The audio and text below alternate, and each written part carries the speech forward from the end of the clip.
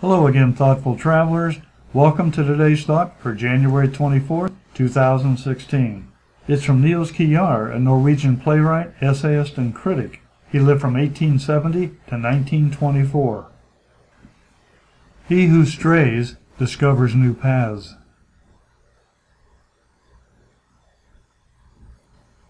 So what are your thoughts on today's quote?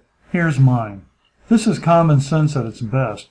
But perhaps it does need to be stated because so many people just follow the well-trodden path and don't even consider the many other options available to them. Modern travelers are bombarded by advertisements and promotions to visit the major sites and tourist traps that dot the world. So most do just that. It's simpler, easier, and safer.